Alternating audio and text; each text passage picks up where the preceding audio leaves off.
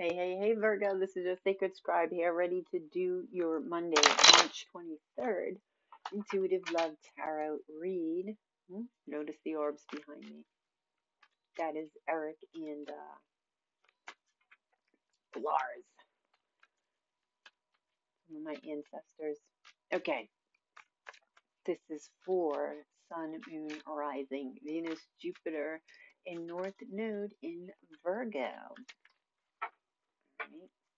Let's see what's going on for you guys for the next day. I hope you guys are staying safe and happy and having some fun, some peace.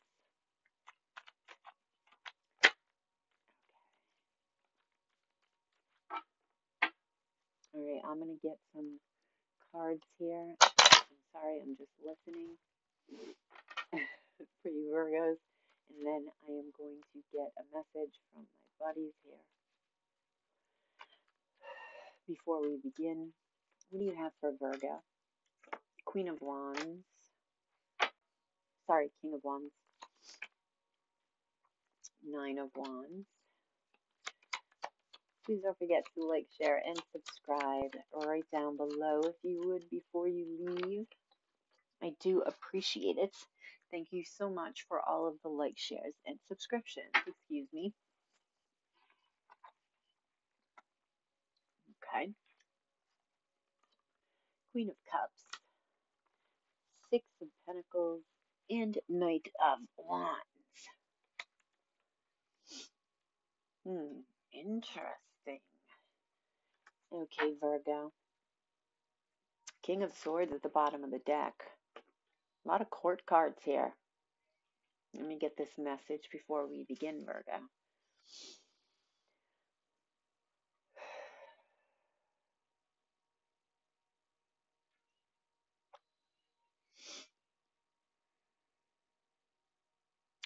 Let go of the old ways of doing things, Virgo. You're going to need to create a new system. Okay. They're wanting to get you guys ready for this now because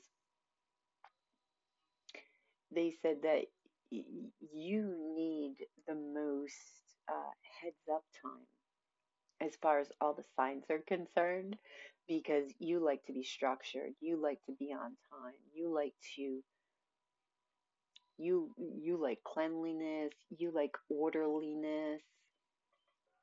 So it's like they're wanting to let you know that things are about to change, and your life as you know it is going to need to be restructured. So try to figure this out now. Like as the days continue, they're saying figure out something every day and keep adding. Because to be bombarded with this all at once will not go over well for you, Virgo. That's like overload. Okay, that's overload. Okay. All right, Virgo. Let's see what's going on here. You get the King of Wands over the Knight of Wands and the Six of Pentacles. Huh.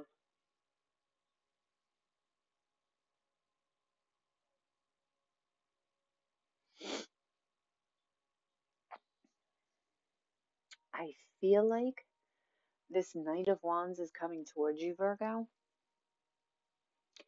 But that this Knight, with this Knight, there is not even reciprocity going on. Not in the least.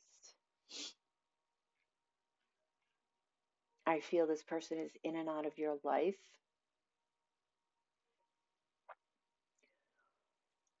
Interesting. I feel this Knight of Wands is also the King of Wands, but that it's almost as if this dude or doodad is living a double life. Because this King of Wands is looking right at the Queen of Cups. So this King of Wands / Knight of Wands, Aries, Leo, Sagittarius, fire energy. I feel like they're in a relationship. It could even be a marriage for some with a Cancer, Scorpio, or a Pisces. And that every once in a while they come to you to get something from you, but they're not giving. They're not giving anything really but passion, but sex. They're also defensive too. It's like they're projecting onto you. Clarify this Nine of Wands. I want to clarify this first. Clarify this Nine of Wands, please. Ten of Pentacles. Yeah, they're defensive because they're protecting what they have that you don't know about, which is a family. Building of a family, building of a legacy. So they're not going to let you in. I'm going to tell you right now, Virgo, there is no possibility for a future with this person outside of just a fling. If that's okay with you, then that's okay with you. This truth will be emerged. This truth will emerge. Sorry. This truth will emerge.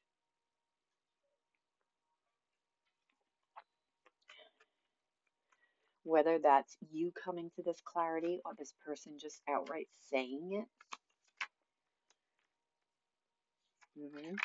Yep. Ten of Cups and the Moon card. This is what's hidden. This family that they have. Okay? And also they were giving you the illusion that they wanted happiness with you, that they wanted emotional fulfillment with you, that you were their emotional fulfillment, when it was really bullshit. I don't think this Queen of Cups has any idea about you. Tell me about this King of Wands. Yeah, Five of Pentacles. They're going to leave you abandoned, feeling out in the cold. Eight of Cups. Walking away time and time again. That's not even one time. Tell me about this Queen of Cups.